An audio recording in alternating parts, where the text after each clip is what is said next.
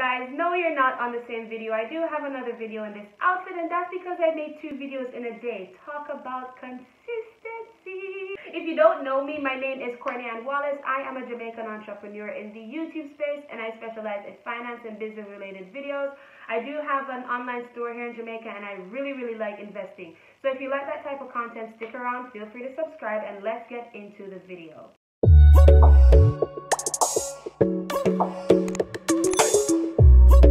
Now, as you know, we are in December, which means we're almost at the end of another year.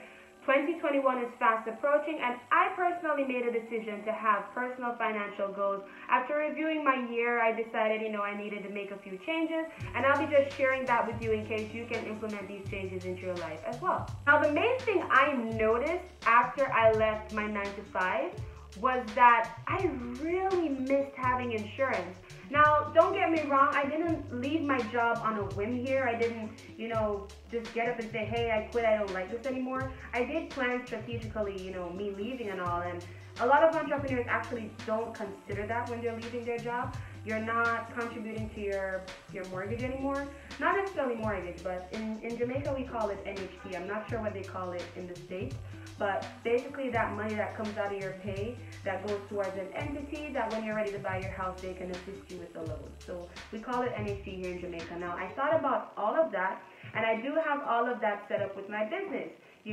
National insurance scheme, I believe it's called, your national housing trust, all of that is covered under my business. But the one thing I did not cover was my health insurance. And don't get that twisted. I do have life insurance, but I'm referring to me going to the doctor right now and being able to pull out my health card and getting a discount on my hospital bill. I don't know if it's because of climate change. I don't know if it's because maybe the time is a little bit more dusty, but I have been a lot sicker this year, and I really missed having health insurance. So moving forward next year, I really think I'm gonna take out a health insurance policy that will allow me to go to the doctor and not be spending so much money. Now, I know in the States, the healthcare system is fixed. You're basically on your own, and you're paying thousands of dollars for even a flu shot, I believe. Correct me if I'm wrong in the comments. I don't live in America, but let me know. I've been to America already, and I was sick, and trust me, I got a bill for like $1,700 or something like that. And all I got was a shot in the butt. I kid you not. Now, before I move on to the next topic, which is saving for your retirement, I still want to touch on this insurance topic because I don't want you to get the impression that this is just about health insurance. If you're watching this video right now, you need to have insurance for basically everything. You can't buy a house and not have insurance on your home. If it burns down right now, you're back to square one. If you're in the real estate business, you need to have realtor's insurance. If you have a car, you need insurance. Once you have an asset, you do need insurance, guys. So bear that in mind. Now, number 2, personal financial goal of mine is actually starting to save for my retirement. Now, I did make a video a few weeks ago about ways to manage your money better, and I mentioned setting up a checking account, setting up a savings account, and actually using the savings account for what it is, which is saving. That would be my emergency fund, and then using my checking account for my daily transactions. Now, my savings account is not supposed to be used frequently because it's just that, savings. So that should be acquiring interest on the side. And then I did mention having a fixed account, which is an account that you don't have access to until the maturity date. I would be probably setting it to quite a number of years because I'm still young. And then you'd be depositing into that account. It would be acquiring interest and stuff like that. And then when you're retired, you have access to that fund.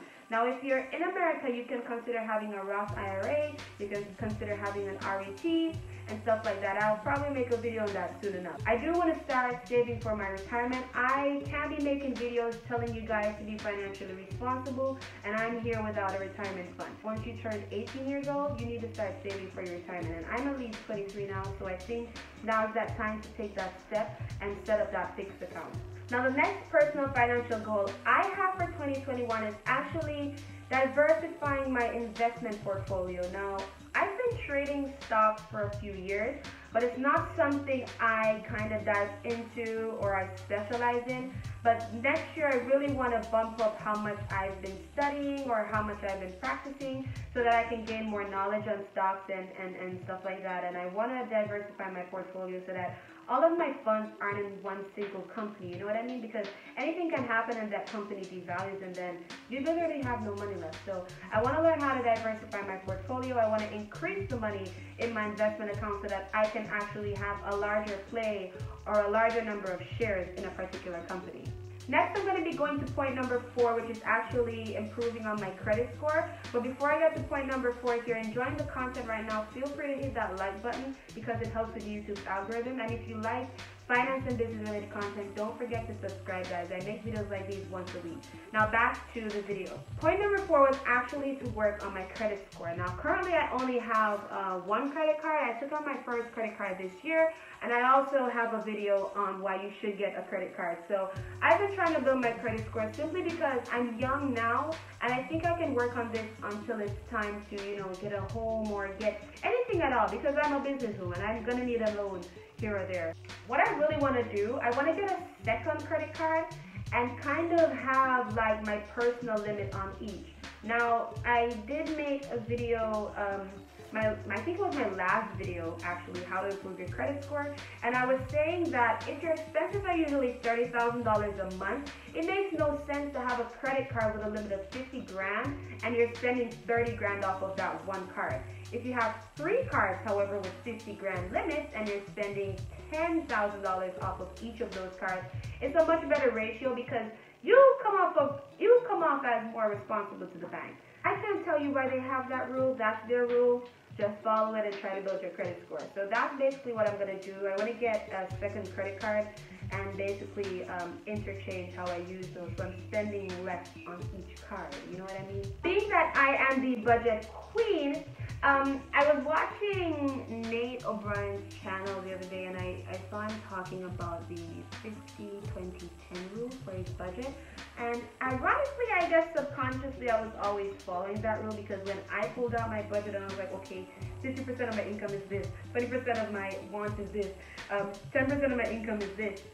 It actually panned out, like probably just a couple dollars extra, literally. But I want to get more strict on that. I want to have 50% needs, 20% wants, 10% investments, and then kind of just gauge that every single month, and then probably in future I can up that 10% to 10% wants and 20% investment. So I definitely want to adjust how I make my budget for the year 2021. That's basically it for the video, guys. I really had a good time sitting and talking with you guys. Again, if you like this type of content, feel free to subscribe. Hopefully my goals are similar to your goals. If you have any other financial goals, feel free to let me know in the comment section, and I will see you guys in my next video. Bye, guys.